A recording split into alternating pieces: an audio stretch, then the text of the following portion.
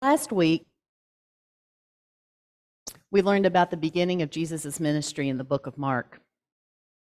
The Sunday before that, he had gathered up his Fab Four fishermen, Simon Peter and Andrew, his brother, and then the brothers James and John. And the five of them together went to the synagogue so that Jesus could begin his teaching. And it was the Sabbath day, so the temple was full. And while they were there was a man who was tormented by an evil spirit, and Jesus banished that spirit, and the man was healed. Jesus made this man whole. Now, simply by serving this man in the synagogue on the Sabbath, Jesus had already performed a task that the Pharisees would later berate him for. He had healed on the Sabbath. And this was a big no-no.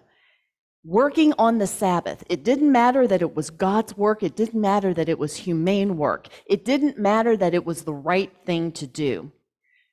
Jewish law set aside that one day of the week for complete and total rest. And because they followed the letter of the law, the Pharisees, the silly humans that they were, they used that against him eventually in his ministry. But Jesus did this, and he did it deliberately. He was here to say that today was a new day, that the rules were about to be changed and thrown out the window.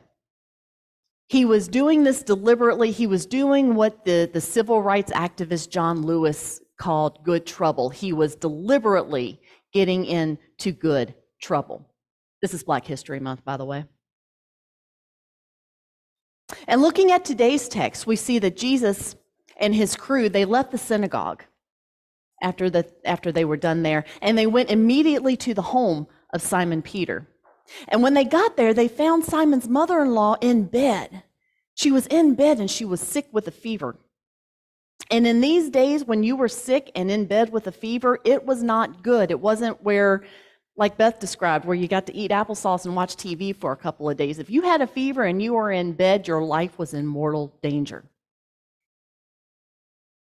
Now, Jesus, it was a tendency of the time, and unfortunately in some churches today, like the one I grew up in, where they would sometimes consider sickness to be punishment for sins, a punishment sent from God in judgment for sins. And Jesus rejected this.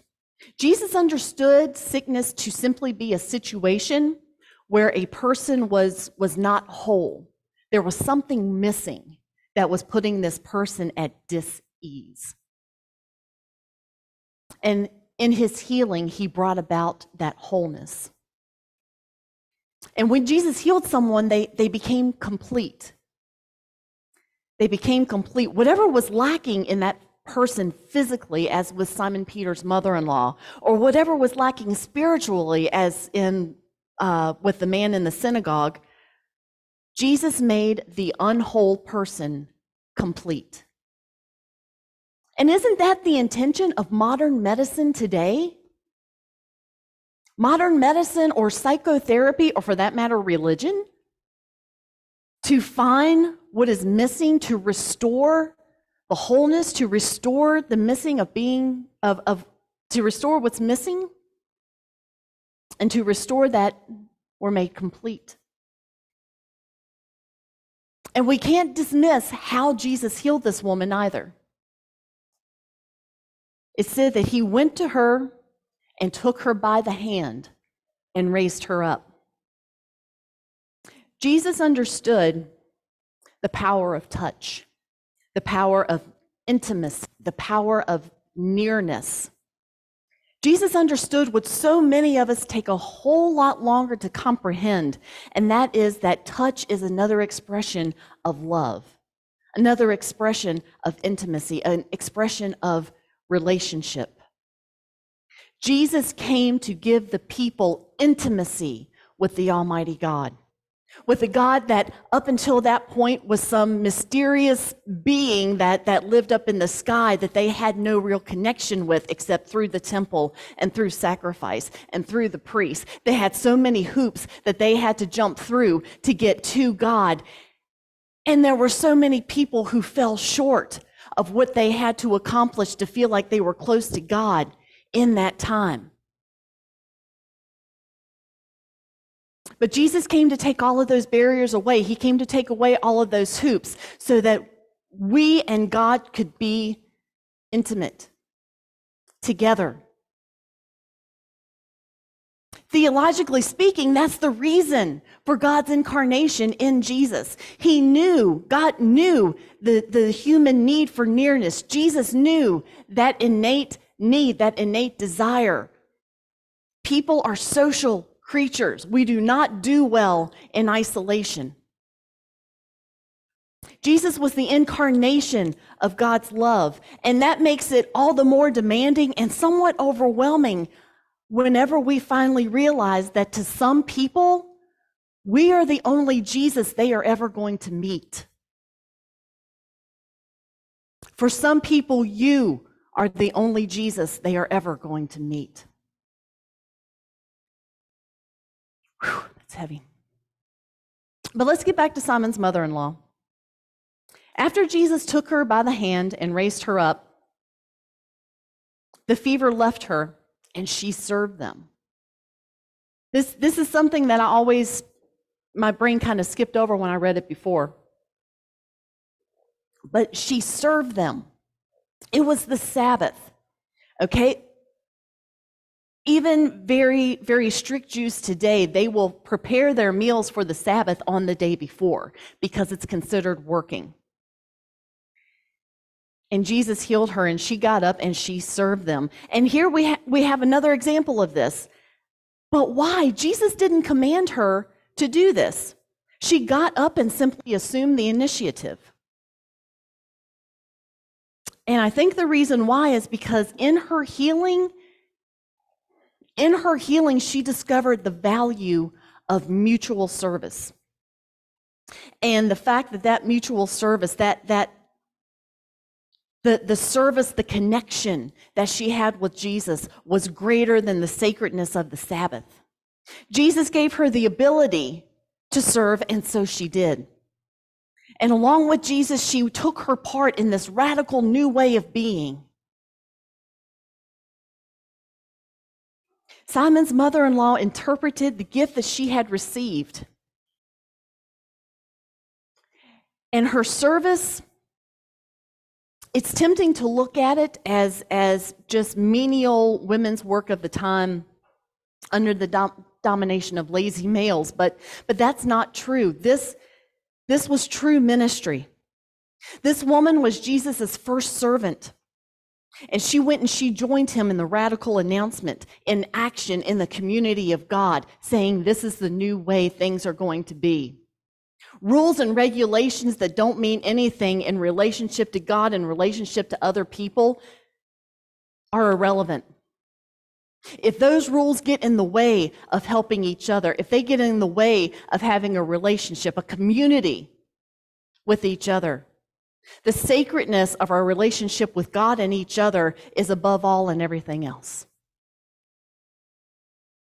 Nobody taught this woman what to do. She was well aware when she was receiving Jesus' healing, and she responded to him in service because intuitively she knew that the calling and the pursuit of this man that had healed her was service. And the disciples don't understand this yet. The disciples, I don't know if they understand it even after Jesus goes to the cross. I mean, it takes them a while for things like this to sink in, because they cannot perceive that the Son of God came to serve. To them, the Son of God came to conquer. But Simon's mother-in-law knew differently, and she overcame the restrictive teachings to do what she did. Later on in Mark, Jesus would tell the disciples, he would say, whoever wants to be first must be least of all and the servant of all. And I think we can take him at his word with that. God's gift and Jesus' grace transcends all the limits imposed by the rules of religion. With God, nothing is impossible. And I'm not talking about miracles, although miracles are possible. When I say that with God, nothing is impossible, I am talking about what is capable of happening when God's people come together with a single purpose. When God's people come together looking to get into good trouble. That evening after the Sabbath was over, by that time people had heard how Simon's mother-in-law had been healed. And when the Sabbath was over and the sun had gone down, they all came for healing. And they waited because they did not yet understand, they did not yet know that they didn't have to wait to come to Jesus. We don't have to wait to go to Jesus. We don't have to wait for the Sabbath to end. We don't have to wait until we've made ourselves good enough. We don't have to wait until this or that has happened. Whatever the reason it is that we have in our head that we are using as a reason to put off going to Jesus, we don't have to wait. We can go right there and Jesus will welcome us with open arms. Jesus attended to all the people that came to him because for Jesus, even though it was getting late, even though I'm sure he was tired, the temple or the synagogue or the church, no place God ever is closed.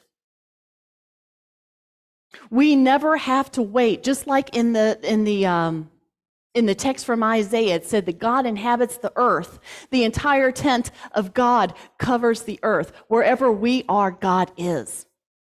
We don't ever have to wait. Wrapping up the text for today, it says that Jesus, after he healed everyone, he escaped in the middle of the night to pray in solitude.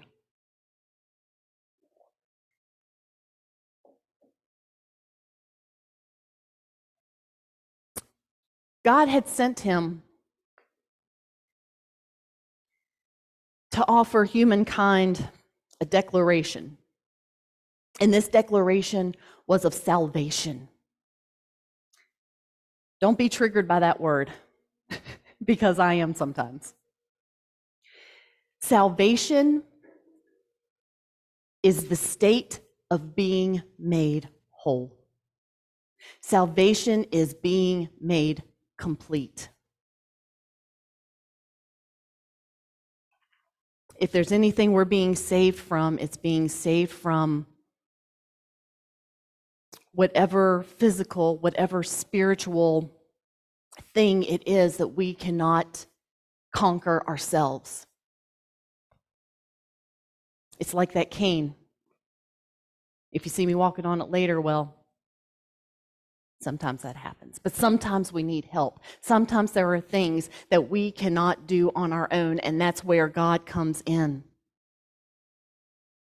So Jesus gets away from it to pray, to clear his mind, to have a little bit of peace and quiet. I imagine Jesus was an introvert, but that's my own personal picture of him. And the disciples go and they track him down. Where's Jesus? They went and they tracked him down and they say, everybody's looking for you. What are you doing? Where did you go? And he tells them why he's been sent. He says that he is going to go and give this message of salvation to the people who need it most. And this tells me that not only do we not have to wait to go to God, but God comes to us. God comes to meet us where we are, even in our times of greatest need, in our times of greatest darkness, in our times where we don't even think we're worth the next breath that we take in. If you struggle with depression, you know what I'm talking about. God comes to where you are, even if you're sitting in the darkness. God will come to you and God will sit with you and God will not leave your side until you get it through your head that you are worth your next breath. You are worth God's love. You are worth God's grace, and you are worth so much more because God created you so, and God says that it is the truth.